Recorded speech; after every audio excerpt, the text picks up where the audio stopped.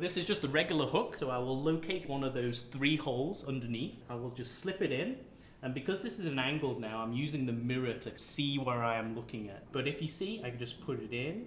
So now it's slipped in between the brass head group head parts and the gasket, and now I am twisting. Oh. And now, so sometimes it might slip, but that's okay. It just hasn't had the bite yet. So now I've got a grip, and now I'm just gently pulling, and I can just gently see it. And similar to how you would open a tin of biscuits, you wouldn't sort of keep going at the same leverage point. You would change the angle, perhaps go to either here, and then do the same technique again. So we can kind of see, we can just pull it down.